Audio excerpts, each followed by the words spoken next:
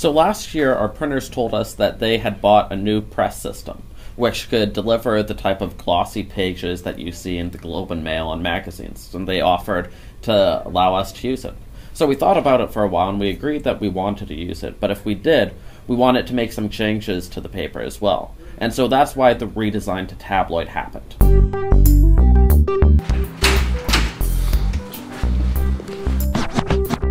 Oh, hello. I didn't see you there.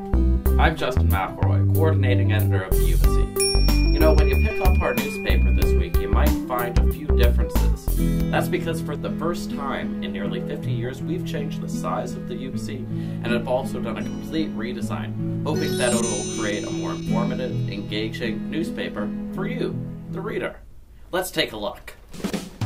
Why, hello there, print managing editor Johnny Wakefield. Nobody told me we were doing this again. Hey Johnny, can you tell me a little bit about the redesign? Oh, I'd love to, Justin. Let's walk over here. You're supposed to say Can you tell me a little bit about the redesign? Can I? First thing you're going to notice is the gloss, the sort of sound of the paper. You look for the, the sonic elements that you get from it. It's a little louder. Newspapers used to be a little louder, but Just stop it right now. what we have on this new design is we have a lot more flexibility in the kind of stories we're able to tell. In terms of story length, in terms of graphics, we're going to be able to present supplementary information in side boxes.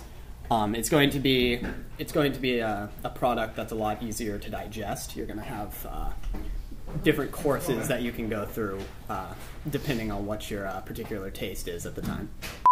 It's big, it's blocky, it pulls a lot from papers that have recently been redesigned, such as the Globe and Mail and Extra West. You get more vibrant blacks, more vibrant whites. We've tried to pull a lot of color into this. There'll be 8 pages of color every issue at minimum. There'll be 8 pages of glossy every issue. And it's really going to pull together this newspaper this year to try and